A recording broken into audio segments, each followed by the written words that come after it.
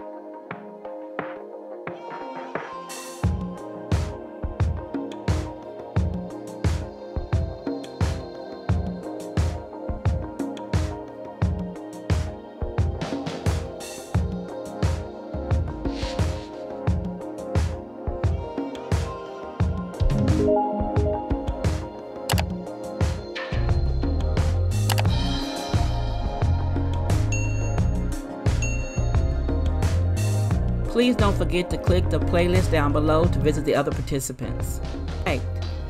Alright, now the peace sign, you know they came from the Dollar Tree. And then the two coffee cups behind it, they were thrifted from eBay. I bought them in a set. Now the beautiful lilac colored tricycle with the basket on the back, I purchased that at Amazon. It was about $11. And then my originals, the vinegar and oil containers and the salt and pepper shakers are my original standby. They're always there. And my beautiful copper tray that was thrifted.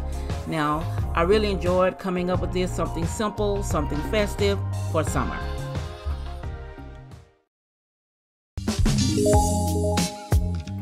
If you want to explore more, why don't you click on one of these videos I have listed here.